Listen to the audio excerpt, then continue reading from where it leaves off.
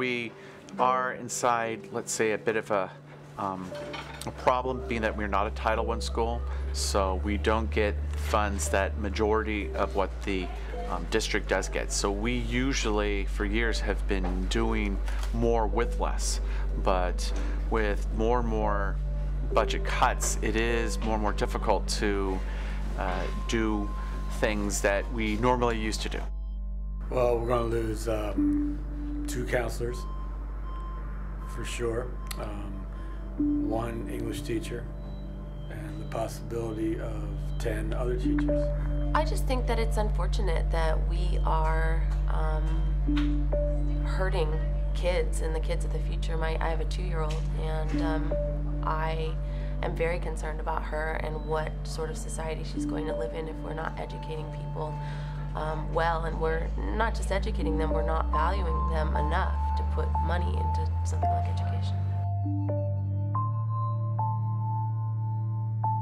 The other thing that is going to affect eventually are our students, because now the class sizes are going to be bigger and teachers aren't going to be able to give that individual attention that they were able to give before.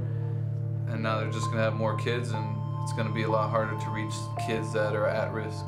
It's just going to affect generation to generation, because if we're getting bad education right now, then jobs in the future are going to be at risk, and it's just a cycle that will continue gradually. I think it's unfair that a judge ruled against a strike when the teachers were actually fighting for us because our class sizes are increasing and we're getting less teachers, and I think it's less attention, less specialized attention. Like our English classes, like for 9th and 11th grade classes, they're increasing in size, and that's like specialized attention that a lot of people need.